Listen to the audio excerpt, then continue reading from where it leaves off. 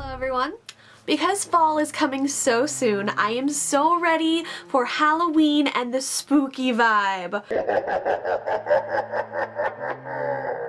That means I'm ready for scary movies. For this video, I thought I would do some short, spoiler-free horror movie reviews of movies that are currently on Netflix. I thought this would be a fun video to get you in the spooky spirit. There will be a timestamp in the description for each movie I'm going to review. Now, there are many horror movies or thriller movies on Netflix. I started and chose these movies from my Because You Watched list or my suggested movies list. Some of these movies I had heard of and others I read about for the first time right before I hit play. I pretty much picked the ones that sounded interesting and I did not base my viewing on the Netflix star rating. Because a lot of the horror movies on Netflix have horrible star ratings. For this, I chose 5 movies, so let's get started with my little spoiler-free reviews of these 5 Netflix movies. First up, we have The Unborn. Now, the description of this one is, a girl is haunted by frightening visions of a little boy, but the real nightmare is only just beginning. The cast includes Odette Annabelle, she's the main character, some other great actors in this, like Gary Oldman, Idris Elba, Jane Alexander, James Remar, just to name a couple. It has a 2-star rating on Netflix, and the movie itself is rated PG-13. So this movie is very much a creepy kid movie. We have the plot of the movie that is based around the little boy that I mentioned in the description. So of course we get those creepy and goosebumps-worthy scenes featuring little kids, which can always be kind of terrifying. This movie did have some successful jump scares, as I call them. Did jump a few times, which I think is a great thing for a scary movie. My #1 need when watching a scary movie is the backstory. I love the creepy storylines, the weird events, but if the backstory behind the creepy storyline isn't explained or if it's ignored, then it ruins the movie for me. Backstory is key in my book. This movie had a pretty good backstory, so I was pleased in that aspect. We learn why these things are happening and we describe it in a successful way, so thumbs up for that part. Specific creepiness within this movie. We do experience a couple mirror shots that can be creepy depending on how the scene is set up. We also have a bit of the grudge crawling or body moving. I've always called it the grudge crawling because that was like the first movie I ever saw the body twisting in, so ever since it's been the grudge crawling to me. I know that movement freaks a lot of people out. I knew a couple people in high school that were scared to death of those movements. This movie also features some religious aspects to it, also some exorcism stuff, so if you're sensitive to that type of material, or if you want to avoid those type of things, this movie might not be for you. Things I did not care for in this movie. Constantly seeing the main character in her underwear or in the shower is just unneeded for me. I know, it's a typical horror movie move. But it's pointless to me when we could be focusing on the actual storyline, and not this girl's ass. But hey, what do I know? Maybe you would like to watch the girl's ass. Of course, like every movie, the acting is super important, and I feel like in horror movies, sometimes we can get some really bad acting. There was a bit of questionable acting in this one for me, mostly by the main character. She was okay, but some of her line delivery seemed a little awkward to me, didn't really seem believable. She did an okay job at looking scared throughout the film, so I guess that's good. It's definitely not some of the worst horror movie acting I've seen, it was just a little awkward. This movie also featured a really weird bug scene that was kind of weird to me, but overall I enjoyed this movie. I thought the storyline was very interesting and it kept me engaged, probably because we kept learning more about the backstory, which I totally dig on. I enjoyed the ending as well and I thought everything was connected very nicely. So would I recommend this movie to get you in the creepy, spooky spirit? Yes or no? Yes, I would recommend this movie to give you a couple good jumps and some good goosebumps. Our next movie is The Ward. The description is, in this chilling thriller from director John Carpenter, a young woman is sent to a mental institution with a past as dark and hated as her own. The cast includes Amber Heard, Mamie Gummer, Danielle Panabaker, and others. So the Netflix rating on this is 2.5 stars, and the movie's actual rating is R. This movie is set in 1966, so it's very much a retro 60s mental ward movie. Fun fact in case you didn't know, John Carpenter is also the director of the original Halloween from 1978, as well as Christine and others. I didn't find this movie overly scary as I found it interesting. The plot kind of pulled me in and I wanted to learn more. The movie is set in a mental hospital, so it had that potential to really creep me out, but I don't think I really got that fear aspect from it. Just as kind of another reference, when I think to the second season of American Horror Story set in the asylum, there was some really freaky and creepy stuff in that season, and I don't think this movie really had that creepy mental ward feel to it. Instead of feeling scared, I was just more interested in the characters and learning about why they are the way they are. I wanted to learn more of the secrets, if you will. So that's not necessarily a bad thing, wanting to learn more about the storyline and having it pull you in. I just could have been a little more scared because it had all that potential to be super creepy, and I just wasn't scared while watching it. There were a few jump scares, but as I said, I just personally wouldn't classify this as overly scary.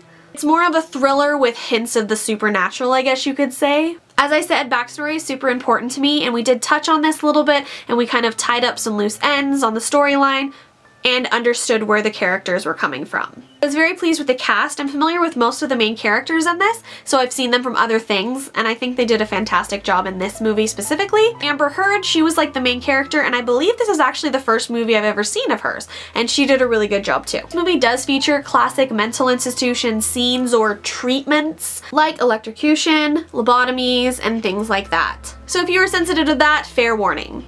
There are some hokey parts, I would say, relating to the supernatural parts of this movie. I mean, it's okay and it's kind of summed up in the end, but they were still a little hokey to me. The end was interesting and I definitely didn't see it coming, which is good. I prefer to be surprised in a horror movie than to guess the ending. I thought the ending was very creative, and I'm not sure that I've seen something like it before. So yes, I would recommend this movie if you like psychological thrillers.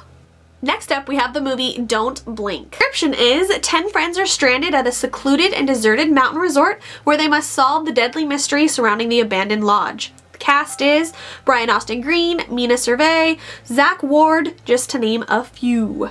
The star rating on Netflix is a 1.5, ouch. And the movie itself is not rated. Basically, this movie is a standard, a bunch of friends go out in the woods and shit starts happening. And you're kind of stuck yelling at the screen, go home, don't stay there, just go home. Needs to be said, this movie did not scare me at all. I didn't jump once or feel creeped out. So it is more of a mess with your head thriller movie than it is a scary movie. You really are just wondering what the hell is happening throughout the entire movie. There were some hilarious parts in this movie. I have to say I was rolling with laughter through a lot of it because it was genuinely funny, which I'm not sure if that's a good thing or a bad thing when it's supposed to be like a thriller, scary movie, and I was thinking it was more of a comedy. Not sure if that's a good thing or a bad thing, but hey, it was funny. I'm going to say that the actors were all pretty good, but the storyline was totally lacking for me. Putting it briefly, like, nothing really happened in the movie. It's a very slow paced. I mean, honestly, the comedy is what kept me engaged. It's really lame writing in it too that had me wondering why the characters were doing this, why we had to do that. So if you're looking for a real action thriller movie, this is definitely not for you. While the ending can be assumed, we do not get a straight answer, which I know can bug a lot of people. There are various hints as to what has been happening throughout the movie and the ending, but still we do not get a straight answer as to what has happened. We only have to take the hints and assume. Overall, this movie did give me a lot of laughs, but I would not add it to my horror movie playlist. I doubt I will ever watch this movie again.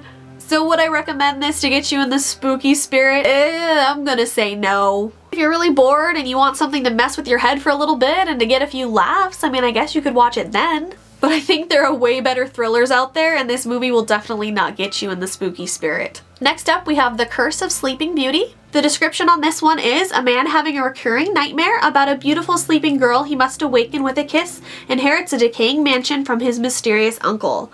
They cast Ethan Peck, Natalie Hall, India Isley, just to name a few.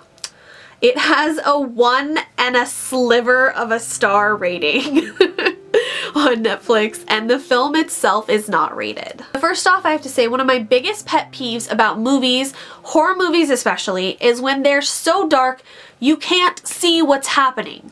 I understand the director is going for that scary feel, but if I can't even see what's happening in the scene, there's no way I'm gonna be scared by it. And this movie was so dark. So many of the scenes were hard to see anything at all. I couldn't see the sets. I could barely see the actors. It just was so dark. I didn't even know what was going on. This movie does have a fantasy feel to it. It does hint at the Sleeping Beauty, but in no way is this a fairy tale movie. I did see in the credits that this movie is based on a comic, but I know nothing about this comic, never heard of it, so the comic itself did not reference this review in any way. I guess there's some potential jump scares in this, but as I said, it's so dark, it's hard to even see what's going on to see the jump scare.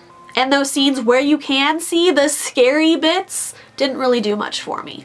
This movie had a lot of mannequins and statues in it, which is odd, especially since we never get a real reason as to why. I'd say there was a little bit of that weird grudge body twisting bits, which I know can freak some people out. The acting was okay. As I said, in horror movies we can get some really cheesy or bad acting, but the cast in this did okay. I just had other problems with this film. I will outright say that this movie really disappointed me. It had a lot of potential for a great backstory, but it all kind of failed. They set up a lot of potential backstory with the house, or the family line, the curse, all of these different things, but then they never tied them together or gave us straight answers as to how these things were connected, why these things were happening, why did this happen, why did this? Like, it didn't give us any sort of answers. The backstory potential doesn't really matter if you don't finish telling us what the backstory is.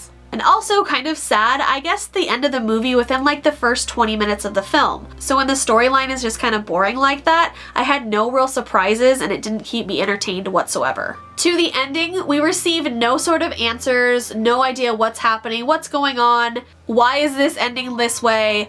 It was very irritating. So no, I would not recommend you watch this movie. I think it was kind of a waste of time. On to our final movie called Would You Rather. The description is, in need of cash to help her sick brother, a young woman agrees to take part in a lethal winner-takes-all parlor game hosted by a sadistic millionaire. The cast includes Brittany Snow, Jeffrey Combs, Jonathan Coyne, just to name a few. The movie is rated a 2.5 star on Netflix. I personally believe it deserves a higher star rating. And the movie itself is not rated. I really enjoyed this movie. This movie is totally messed up, but I really enjoyed it and I thought it was something new. While we were watching this, we did keep referencing the movie Rat Race, if you're familiar with that comedy. It kind of has the rich people messing with ordinary people's lives feel to it. But this movie is much more messed up than Rat Race. Rat Race is hilarious and this is some fucked up shit. I also did think to The Purge, you know, with the richer people messing with the not so rich people, kind of that feel. But yes, this movie is surrounding a psychotic rich family that is toying with people's lives, offering them a chance to improve their lives, but the stakes are way, way high. As I said, this movie is messed up. I won't stop saying that. It is a very messed up movie, but it's super suspenseful too, kept me on the edge of my seat throughout the entire film. It does feature violent scenes or scenes relating to torture, so if that's something that you're not comfortable with, I would definitely skip this movie. Acting I thought was fantastic. I thought the whole cast was really great. Brittany Snow, who is the main character, did a wonderful job. I was very pleased with the acting in this movie. This movie doesn't really have the jump scares because it's really more of a suspenseful thriller than a boo scary ghost movie. But it could scare you, and it definitely draws the viewer in because you don't know what's gonna happen next. I pretty much enjoyed this movie start to finish. I would highly recommend this movie, and I will probably watch it again at some point in my life. Thank you so much for watching these little Netflix movie reviews. If you would like to see more of these multi-movie reviews, be sure to give me a thumbs up and drop me a comment below. We still have plenty of time before Halloween to get you in your spooky spirit, and there's a lot of horror and thriller movies on Netflix that I can review. So be sure to let me know if you want to see more videos like this. Subscribe for more content, guys, and I will see you on the next video. Bye!